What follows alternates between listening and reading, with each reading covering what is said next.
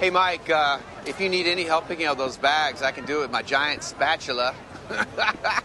I've had it for 4 years now, going on 5. I almost wish somebody would win it from me. It's getting ridiculous. He's going bald, you know. All right, Dad, I'm here for you. Let's do this.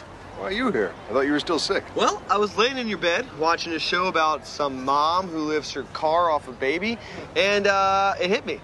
You're the baby. So, now I got supermom strength. I'm here to lift this crushing loser weight off of you. Happy ending. You're welcome. You're out. That's not fair. Life isn't fair, Brick. It's why I got all this, and you got all that. Well, can't you find another partner? Sean's free. You know, I'm not into competition right now. I feel like there's enough competitiveness in the world. Who are you? That's what I'm trying to figure out. I'm the one who should be playing with Dad. I'm the athletic guy. Well, now I'm the athletic guy. So, get me a root beer. He said in an act of intimidation toward one who has less ability in the arena of sport. I'm not kidding, Brick. I need to shine. This is where I shine. Are we still talking about cornhole? Look, past few years have been rough on me, okay? In high school, I was great at everything. Not math and English, but the important stuff. And now, the coach never plays me anymore. Me and Devin broke up. Hey, excuse me. If we're playing Whose Life is More Pathetic, I believe I am solidly on the board.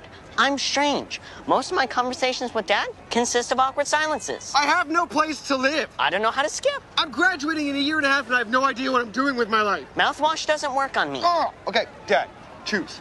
Yeah, Dad. Who's it gonna be? Mike had to do something he never had to do in his whole life. Pick between his two sons. So he did the only thing a father could do in that situation. He didn't. You got this, Brick! In life, if you do the right thing, the universe has a way of rewarding you. Except in this case.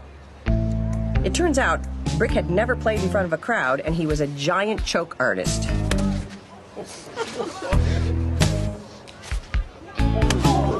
Sorry about that. My bad.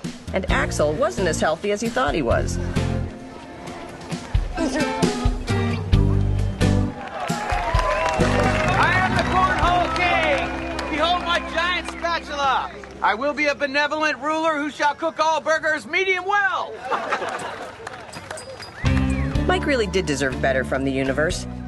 But at least with us, the universe is consistent.